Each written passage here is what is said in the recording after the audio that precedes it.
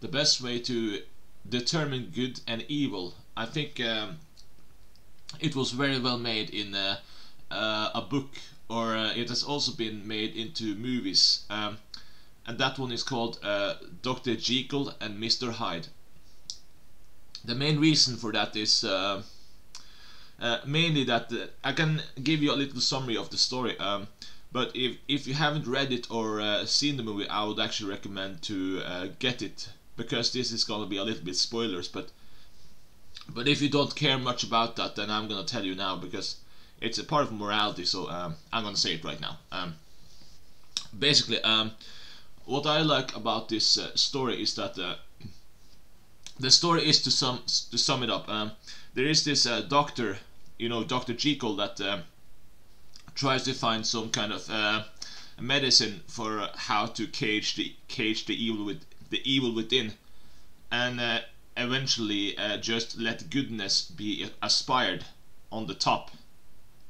So the idea is essentially just be good, and that the medicine would just remove all evil from the human thoughts and overall eternal part of humans' mentality and such. The thing is, though, it doesn't go exactly as he has planned, and so it backfires. Basically what it does is he transformed eventually into Hyde more and more as this series goes on, and the only way he can get back to normal is if he finds some form of medicine to kind of turn him back to Dr. Jekyll.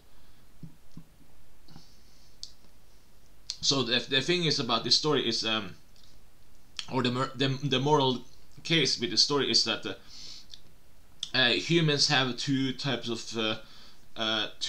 of mentalities. It's the outward goodness and the inner evil.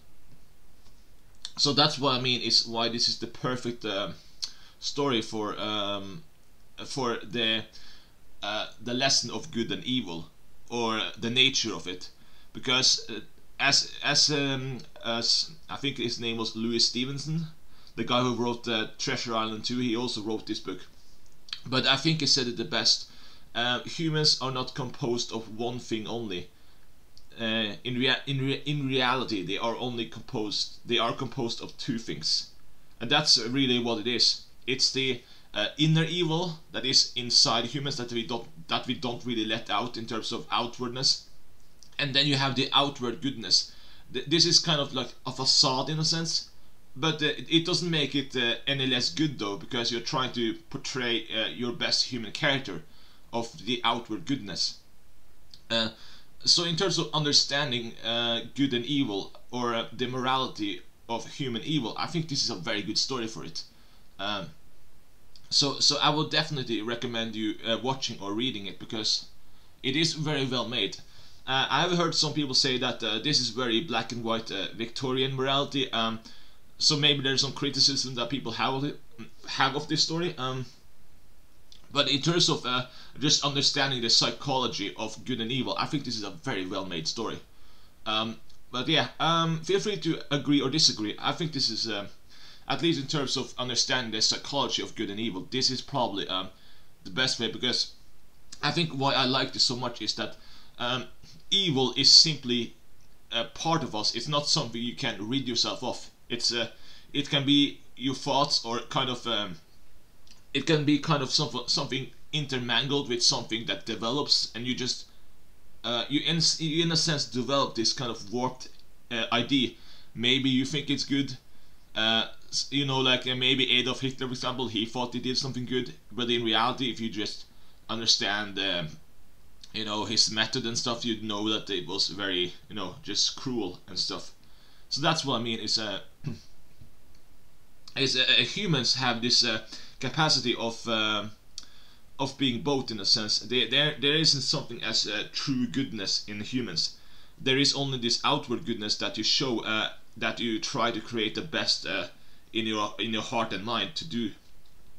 But in reality, humans are essentially composed of some kind of inner evil that is waiting to just explode, in a sense, and that's what the outer goodness is supposed to prevent. So, for example, if you just let inner evil completely loose, then what you will have is a chaotic world. You will just have chaos everywhere. And that's what the idea of Mr. Hyde is. If that takes over, then you will just go on complete rampage and smash things up in a sense. But if you just use the outward goodness only, then I don't know, maybe you get something. I mean, the idea is to you are hiding your inner evil with the outward goodness, but you aren't really removing it. That's the point of the story. It's supposed to envelop this idea of that humans don't really have goodness only. It's the point of this story is humans themselves. I think they think that if you just try to be good all the time, then it would just happen. But in reality, it's more about accepting your flaws, and maybe that, in a sense, will work. So, in a sense, it's just a story of understanding human psychology of outward goodness and inner evil, and how it affects each other. So, I think it's a very good story. But yeah, feel free to comment and let me know what you think. Thank you for listening, and bye.